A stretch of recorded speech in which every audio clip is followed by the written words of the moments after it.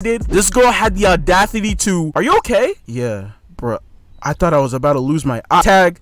Bitch! I'm not. Man, what's up, y'all? What it do, man? It's your boy Cano, bro. And bro, today we gonna be reacting to one of our boys' video again, LitBlood. Confession, my biggest athletic L's.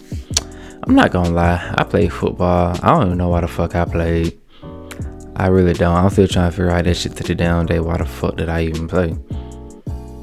Like, I'm really trying to figure that shit out, but yeah, I realized sports were not for me. Sports are not for me. But yeah, without further ado, about to go ahead and get into this video. Telling stories to you guys is one of my favorite things to do, but today's gonna be more of a confession, except without the creepy Is it you going ghost? priest. I came looking for booty. Yeah, I'm gonna be confessing my biggest athletic L's, and as a man who's got more pride than Vegeta, this one's gonna hurt. So if y'all didn't know, I played on a soccer team as a kid, and let me tell you, Africans love their soccer. I mean, have y'all seen how we act when the World Cup is on? Here comes Raph with the ball. Oh, he's passing two defenders. He's passing two. Go! But anyways, growing up African meant that if you wanted to play a sport, it was either soccer or nothing. And you know, I was actually okay with that, because at least I wasn't going to be playing football where I would have to be like suffering brain damage, playing like a sport or any. Regardless though, my soccer team had a lot of embarrassing L's. Y'all niggas over here doing the game pose. For example, one day we pull up to our game, ready as ever to turn around our 0 wins to 10 loss season. But when we pull up to the field, we find out that not only did the other team not show up, but the wrong team showed up. And this was all due to an error in scheduling. And on top of that, the wrong team that pulled up was an all-girls team. So we all kind of just stood there staring at each other, not sure what to do, until y'all just want to play each other, because I'm still trying to get my paycheck, no cap. I got a baby mama to feed at home, you feel me?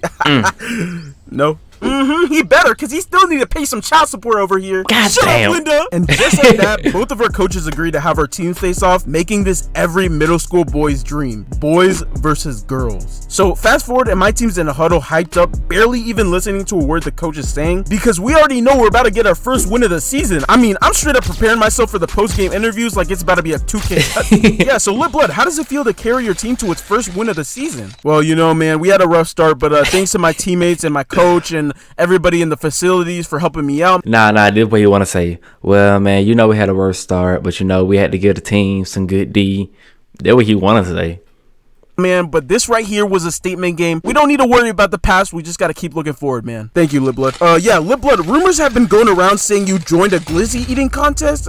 Any thoughts on that? Hey, who let this man in, bro? No, sir, you need to answer the question. Hey, next question. Sir, you need to answer the question. Sir, why you need to answer the question? Regardless, though, even though they were an all-girls team, I did not care, bro. Like, y'all know me. I'm not holding back, bro. Equal rights means I'm gonna put up an equal fight. If I gotta cross up a girl so hard that she's gonna look like she's making out with the grass, I will. So boom, the whistle blows and the game begins. Do y'all know that moment when your team is so good that you feel like the 2016 Golden State Warriors? Yeah, that's what the girls must have felt, because the score was 5-0, my nigga. They straight obliterated us. I'm talking bent our team over a coffee table in the middle of a Starbucks and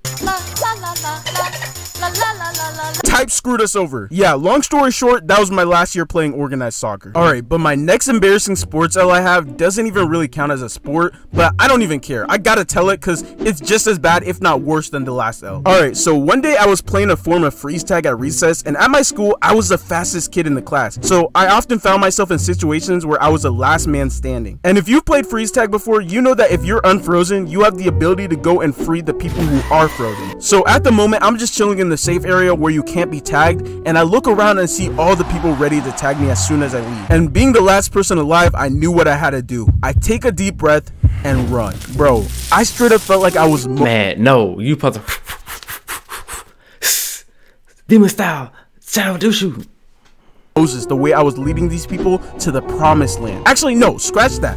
I was straight up Oprah. I was tagging people left and right, unfreezing them like, and you get unfrozen, and you get unfrozen. Everyone gets unfrozen. And the amount of people I had chasing me, trying to stop me was insane. Like, I'm used to girls running away when they see me, but shit, in this situation, I had like 20 on me, bro. Call me Mr. Riz guy, you feel? Anyways, as I'm dodging and weaving my way back to the safe area, I take one last look around to see if I missed anyone, and by the time I turn my head forward again, I collide into a whole ass bush. Bro, when I finally recovered from the shock, I noticed that I had a deep cut right above my eye. But that's not even the worst part, bro. Someone tell me why while I was laying in the bush in shock because I almost got blinded, this girl had the audacity to, "Are you okay?" Yeah, bro, I thought I was about to lose my eye. Tag.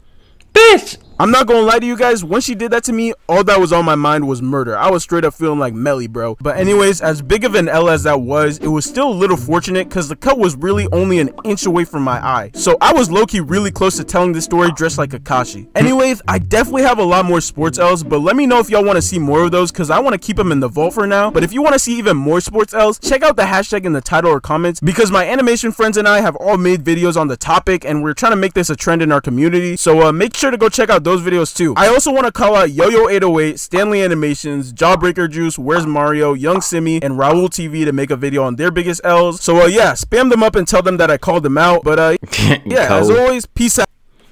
Cold, where I